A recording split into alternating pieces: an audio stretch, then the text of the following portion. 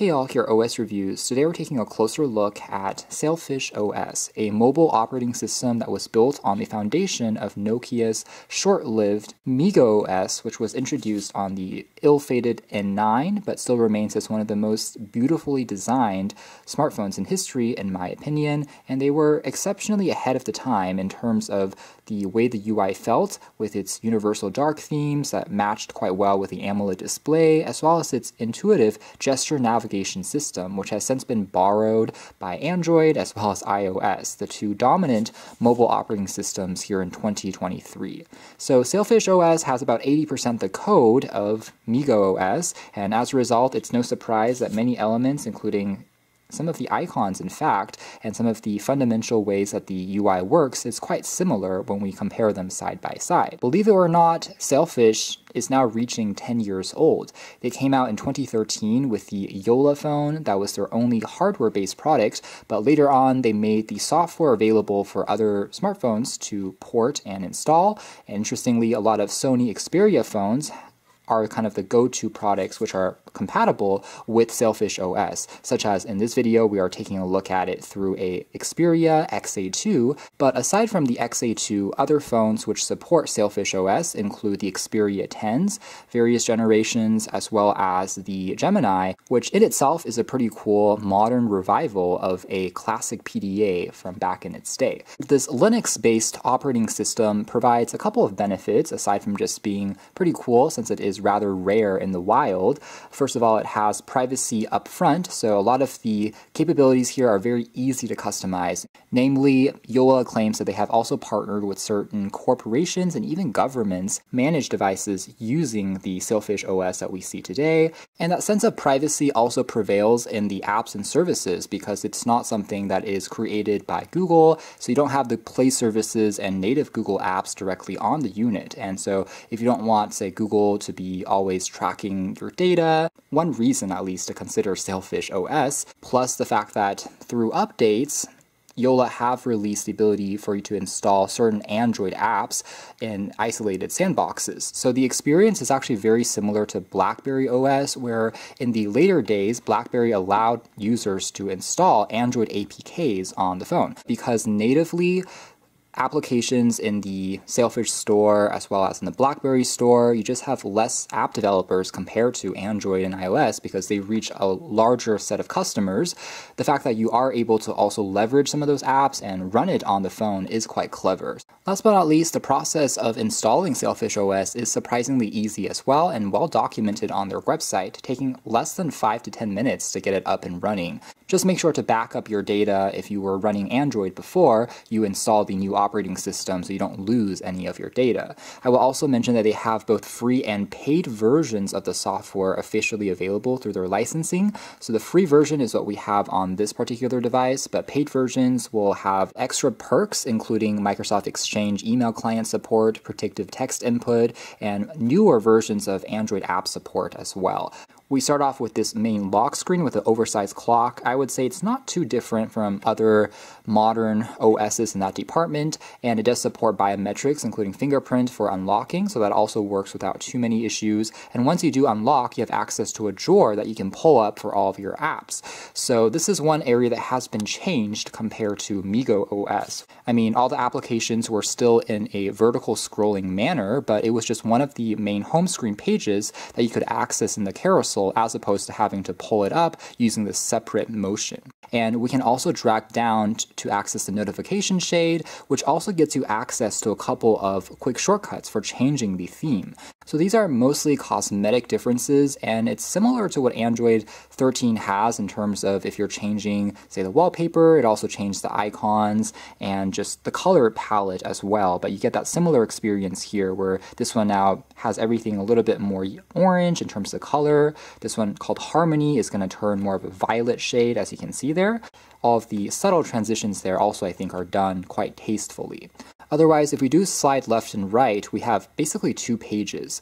The first one that we had here by default also houses your currently open applications for multitasking. So for instance, if I open up the clock app, you'll see that we can swipe from either the top corner or from the left side, basically to exit that application, and those open apps will be displayed as cards on this main page, which we can then long hold for getting rid of. A pretty intuitive process. And then swiping over to the left again will show you just your notifications, as well as a quick weather widget there at the top. So just a two-panel system, which is very easy to use. On both of these pages, you can swipe up to access the full drawer of additional apps. So the multitasking experience hasn't really changed, I would say. You can still, again, use those same gestures, and you'll see those open apps being displayed as cards, like in the MeeGo days, as you can see here, which is pretty cool. And then similarly, long hold for getting rid of those applications. And it still works flawlessly, just like before. And there's access to the widgets as well as notification screen here as well. So very similar.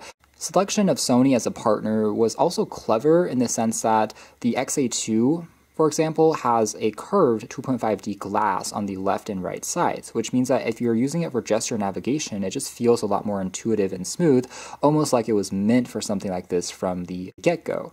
The clock app also relies heavily on gestures, where we can actually pull down to trigger additional contextual menus, including setting up new timers. And now, jumping back into the main screen, other utility tools that you get by default, including an audio recorder, as well as a notes, media app. These are all, of course, completely different from what you get from Android or iOS. And there really is a sense of beauty in the minimalism of this entire UI. So this is the notepad, for example, and you can see this tiny little dot there that indicates you can go back by one page by swiping there, but there are no kind of arrows or additional text that really displays extra information. Even the color palette of the notes you can further customize down below there, and we can bring up the keyboard to begin typing, swipe down to collapse the keyboard. It's almost like relearning an entire way of interacting with a phone, and I have to say I do quite like the philosophy behind this. Otherwise, we do have access to a store, the Jolla store that is, which will provide some applications native to Sailfish OS. For instance, we can find right now here there has been a Chat GPT app. You can access anything you would otherwise need from the browser, plus again the ability to install Android apps as well as another alternative. As this thing is installing, we can swipe back and you can check out another example of what apps can be found. So top ones such as Here Maps have also been made available. So Here, of course, was previously a branch of Nokia, and it powered all of the maps and navigation tech on older Nokia phones. So it's really cool to still see that DNA, that Finnish legacy preserved in a way through this Sailfish OS store.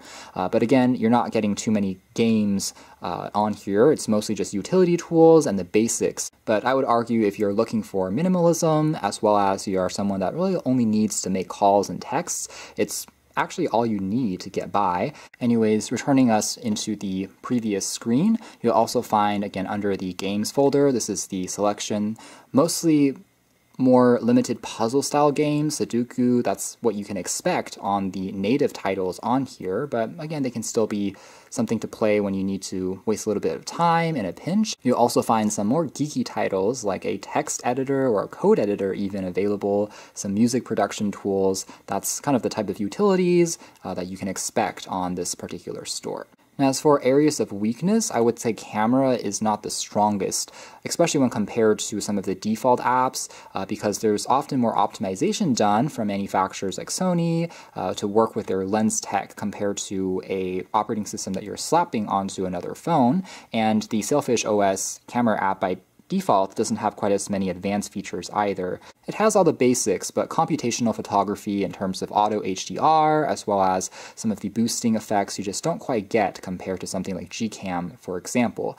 In fact, here's some example footage captured using the camera lens. When there's sufficient lighting, you can still get a good amount of detail, although, again, maybe not the best in the world, but will still suffice. When you flip the orientation of the phone around, the bottom here still reacts as the drawer, as you can see there, which is kind of fun because of its compatibility with the Gemini PDA, which is always going to be in this landscape mode, and so you can still swipe from the corners instead to exit the application. And again, these are all tiles which are fully running in the background. If there's a video playing, you can even see it starting to move and animate, which is pretty cool. It's actually holding the programs here much better than I expected expected and I often got from native Android. And I suspect part of it is because the platform is also lighter. There are less frameworks as well as, again, kind of Google services always running in the background. Even on limited hardware, you're still getting a decent experience as you can see here. Let's also jump into the browser next and see how that particular process fares. So what I do like is similar to Windows Phone, it has the address bar at the very bottom, which makes it easier to press without reaching as far up with your hands. Quickly jump into a private tab, save your page as PDF, or even view the desktop version of a site. And the experience still feels reasonable too. Even if you're playing back, say, YouTube videos or Netflix from the browser directly, as you can see there, it still is functional. The volume bar, by the way, just displays at the very top, also quite elegant. And everything still works as you would expect. Here's also a quick demo of searching up some other web pages to serve as a reference, such as The Verge.